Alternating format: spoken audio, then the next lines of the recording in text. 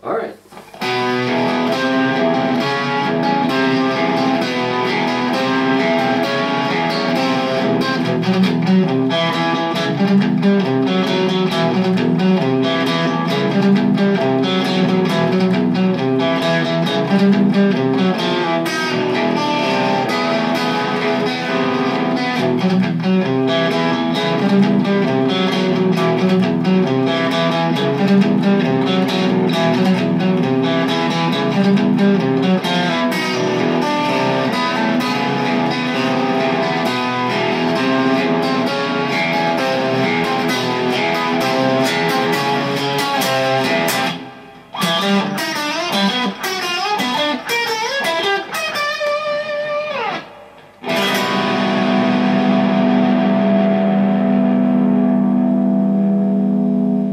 So, well, that was the James Bond theme that I've been experimenting with and using for show openers and stuff.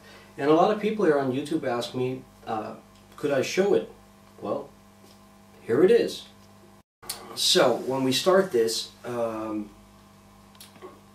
you have two B notes, this octave thing, and then there's an E coming after that.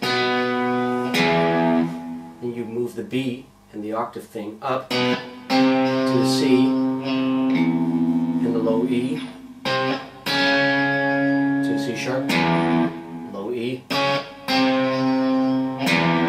So you have to alternate between that.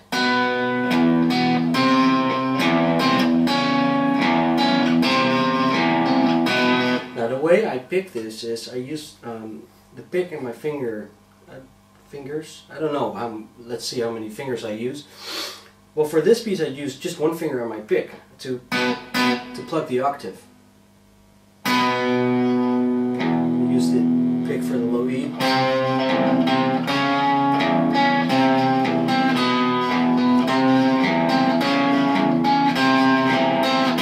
Okay, this is, I just noticed that I'm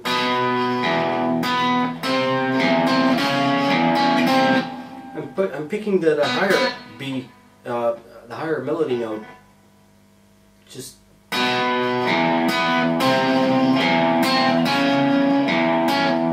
so after I play just a single note, I use the octave again. So that's for the intro. Then comes the trickier part, because that has to continue going like it. That has to keep going, and in between there's a, what is it again? And that has to come to mix in there. So how did I do that? First I'm picking the B and E note.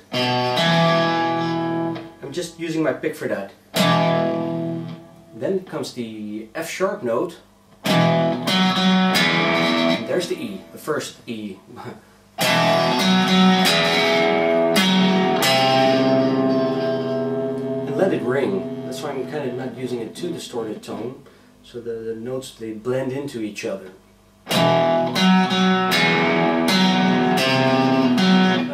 What's going on? And here comes another tricky thing. I use the pick and what is this? This is my middle finger again. So let's see if we can get a close-up of the right hand. What's going on?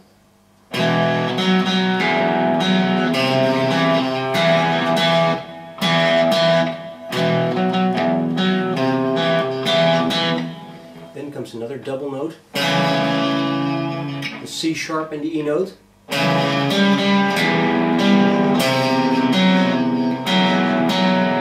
And there's the double note again.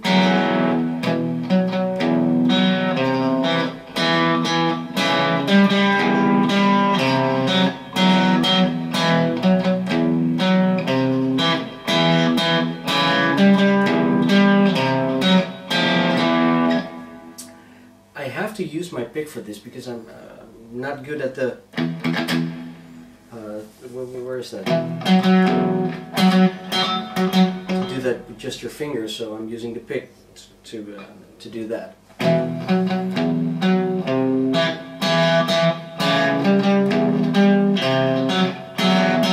So you can hear that that E is going.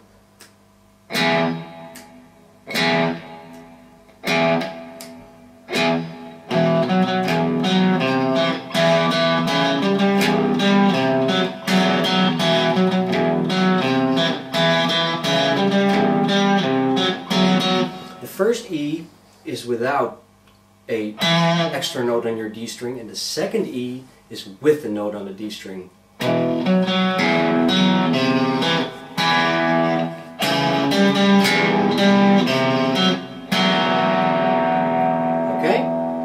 So I hope that's clear, because there's nothing more to that, except for the last one. What is that? Let me see.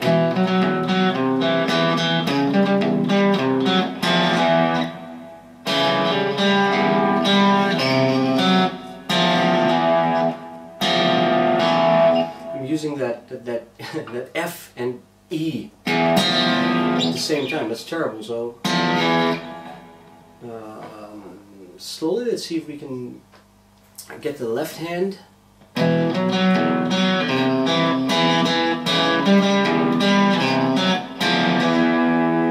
And then there's a different, let's see.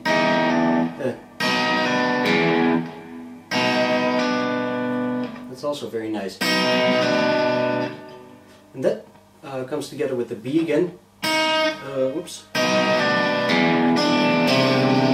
You pick that D note one more time, so.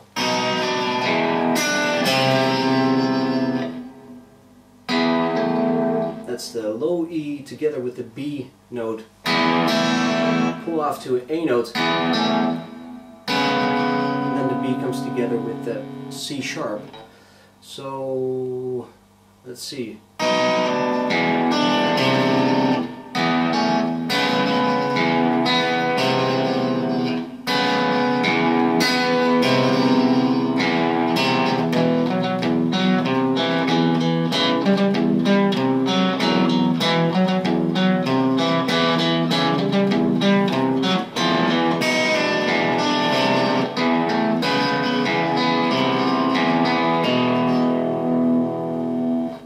That should that part be. I haven't done the shall we call it the chorus in that thing, because I can't get it swinging or whatever. But if you have a cool version of that, please show me. I might be able to do something with that. Then just to end it, I use the what is that? An E and a G note and a E flat to a D. That's a G note and a B note to a, what is it? It's a F sharp to an F. A B note, a D note, and a G, no, that's a B flat note to an A, E and G. Let me see.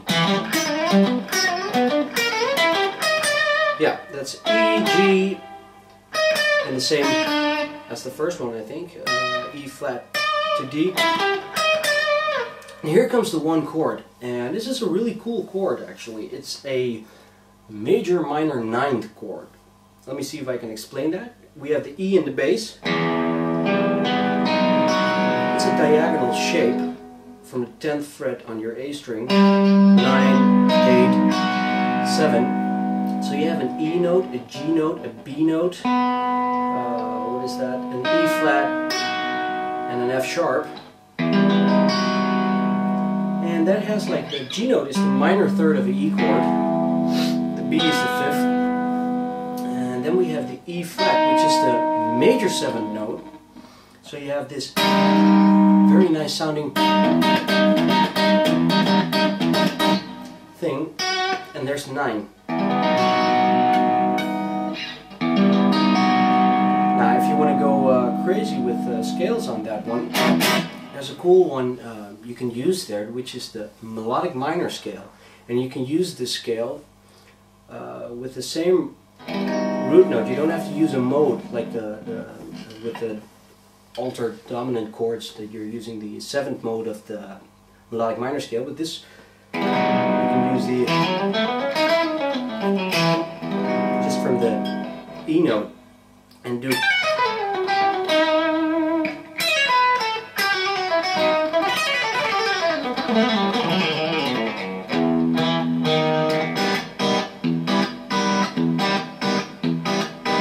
Sorts of eerie things with that. So yeah, I think that about wraps it up for the James Bond theme. I'll leave you with one thing, and I might show that one to you next time when I do another video.